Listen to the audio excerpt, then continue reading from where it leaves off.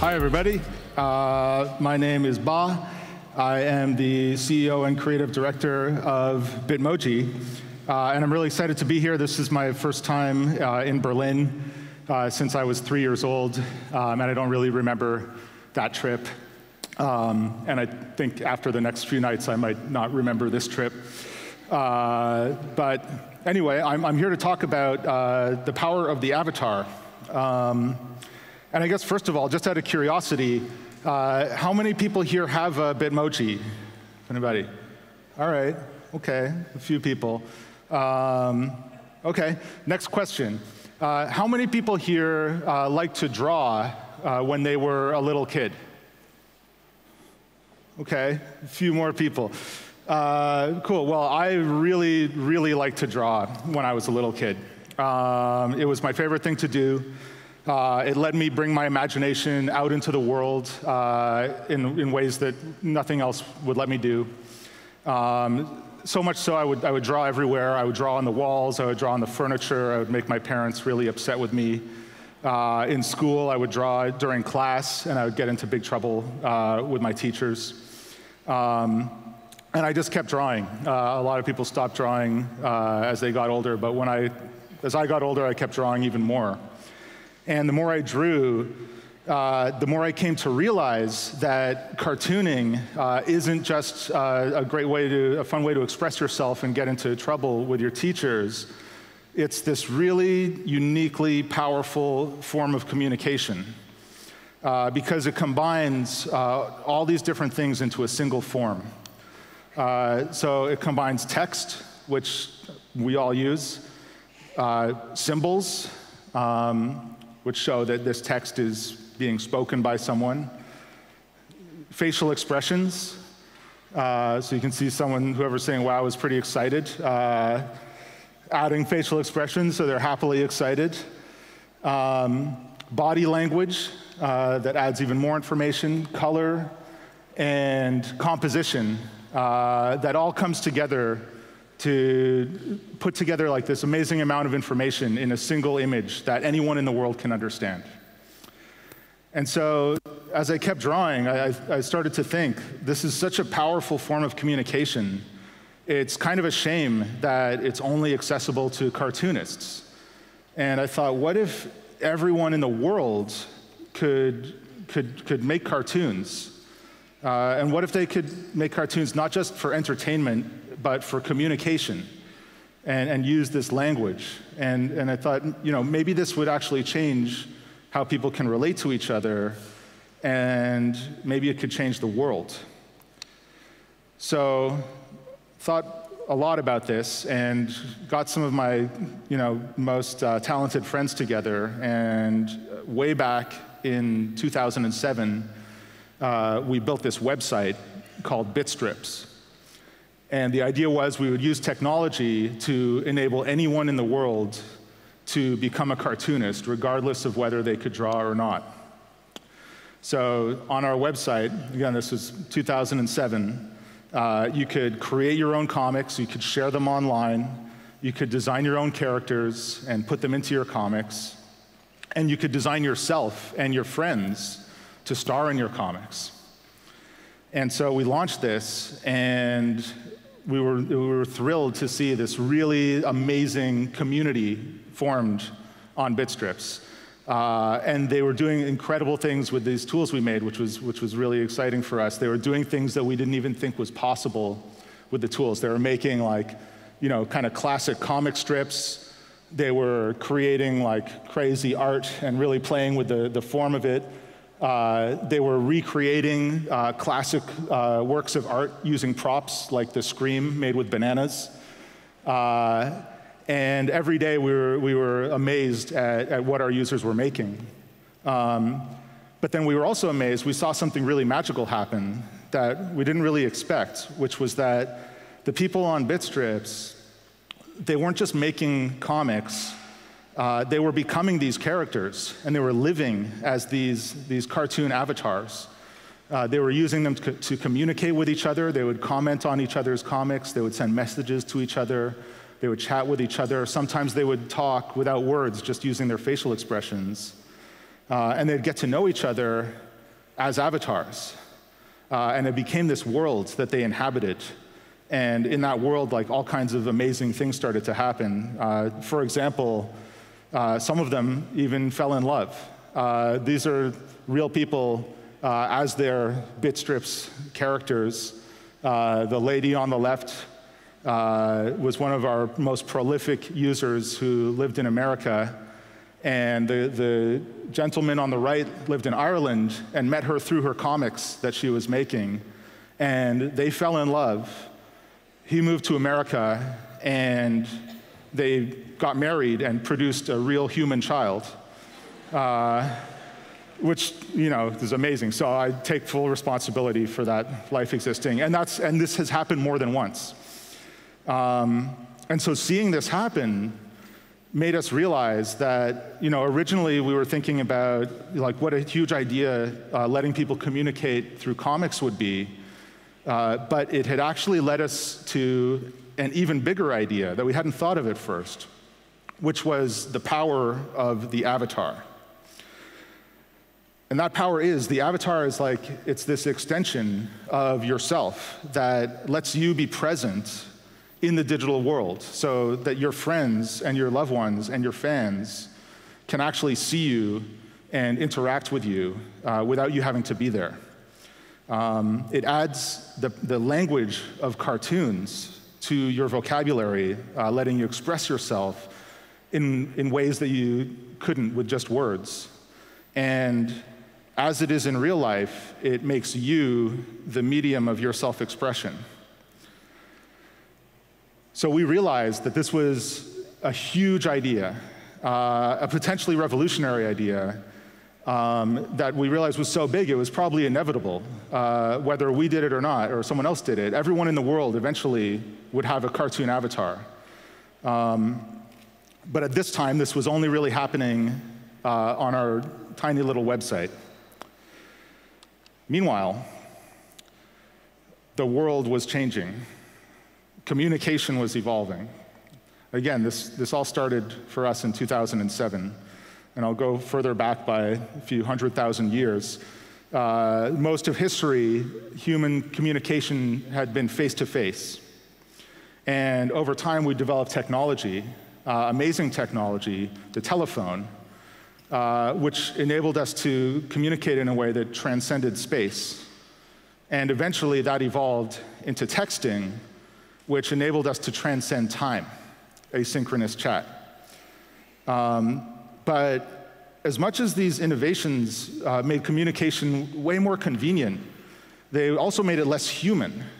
They stripped away all of the visual information that's natural to human interaction, to the point where you read a text conversation, and for all you know, you could be talking to a robot. And so this is why, when people started communicating with text, they realized it wasn't enough. They realized it was just way too dry. So they started finding little solutions, like the invention of emoticons, so you could tell if someone was joking or not. And this eventually led to the rise of emoji, because people needed to bring back this emotional nuance and tonality that had been lost as text took over as the predominant form of communication. So this was really pretty wild for us to see, because we'd been really thinking in this context of comics, but thinking about how do we get people to communicate using cartoons. And it was happening anyway. It was happening everywhere. And everyone started talking in this cartoon language. And as it became bigger and bigger, to the point where everyone is using these, it started to feel like we're all kind of living in this cartoon world. But something really, really important was still missing from that world, which was the main character, which is you. So this is why we evolved from Bitstrips to Bitmoji, because we knew that to make this communication feel more human again, we wanted to make your emoji look like you. So we took that technology and we brought our avatars into messaging. And it was really amazing to just see how people responded to this. And this is my avatar, and these are some of my favorite Bitmojis. And you can see, like, I could, by combining text and body language and facial expressions and composition, each of these tells a little story that's more than I could say with any line of text or even any combination of emojis. Because avatars are really this really powerful fusion of cartooning and communication. So they combine text, emotion, and identity into this single image. In real life, we use more than just words. We communicate with our body language and even with our fashion choices. So, for example, in this one, I can tell someone I love you while also proclaiming my World Cup allegiance. So, to keep life feeling human, we really need to bring those kinds of details back into our messaging. And as we did this, we saw really amazing things starting to happen. Like, you may think that cartoon characters are kind of something for kids, but what we saw was whole families started using this together.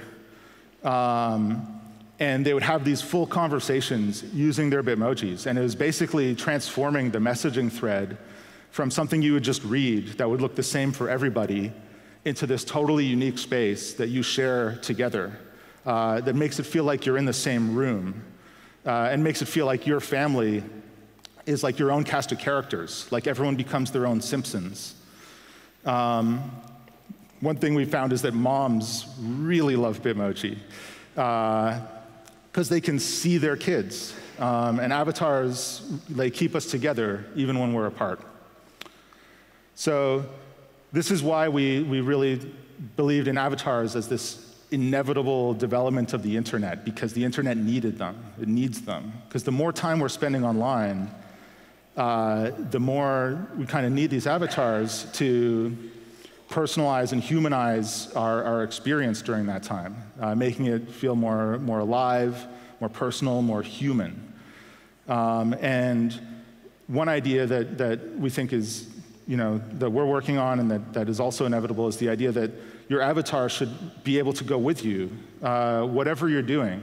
In the same way that, like, in the real world, whether you're going shopping or you're going to the bathroom or you're going for a jog, your body is the continuous thing that exists in all of those places. And so if you're having all these different experiences online, you should have a self that goes with you in the same way. So one example of that is on Snapchat. You can show your friends not only where you are in the world, but what you're doing in real time, which is pretty cool. We've also embedded it into Gmail so that, like, as you're writing emails, you can insert yourself into your emails and lighten them up. And something we've just launched last week is a Bitmoji API working with Snapchat, which is going to let any developer plug this in to any app, any experience. One of our first launch partners coming out really soon is Tinder. So people are going to be able to use their avatars to up their flirting game. Which is going to be pretty interesting. And really, this is just the beginning. As the future is coming faster and faster, our world is starting to become this mixture of reality and imagination, with things like virtual reality, augmented reality. It's a world that we're moving into where art and technology are fusing to become the same thing. And I think of it as a cartoon world. And this is the world that we're all starting to live in now. And this is why the time is coming when everyone in the world is going to have an avatar, one kind or another. It's inevitable because we need them.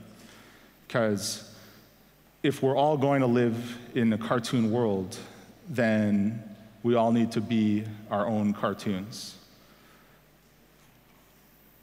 That's it. Thank you. So people are wondering, how long do people spend making Bitmojis, and what is loyalty and churn like? Sorry? Yeah, I don't know. How long do people spend making Bitmoji, and what is loyalty/churn like? Oh, interesting. So how long do people spend? So people love creating their Bitmojis. When you create it, you're going through this avatar builder where you can choose your hairstyle, you can choose your nose, your eyebrows, your eyes, your eyelashes, your jawline, your ears, every detail, your clothing. So a lot of people spend a good amount of time kind of perfecting it, because one of the cool things about an avatar is it's not just necessarily exactly what you look like, it's what you want to look like or what you think you look like. So it's kind of this essential version of yourself. And speaking of yourself, and in terms of like loyalty and churn, what we find is that when you use an avatar to represent yourself to the people that you care about, this metaphysical thing happens where the avatar actually becomes an extension of yourself. And I think it takes about a week for it to really set in. But once it's in, that's you. Your friends see your avatar and they see you. And what we found is that once people actually start using it, they're hooked. And they're using it years later. Fantastic. Is there anything counterintuitive about making an avatar? Well, sometimes it can be hard to know without looking in a mirror, like what shape are my eyebrows. So, sometimes there's like a social activity. We see like people are like, having dinner and they'll pass their phones around the table and create each other's avatars for them. And we just brought in a photo feature so that you have a reference, so you can actually see your face as you're making it. Fantastic. Bar, thank you so much for coming. Thanks. Thank you. Thanks, Big everybody. applause for Bar. Thank you.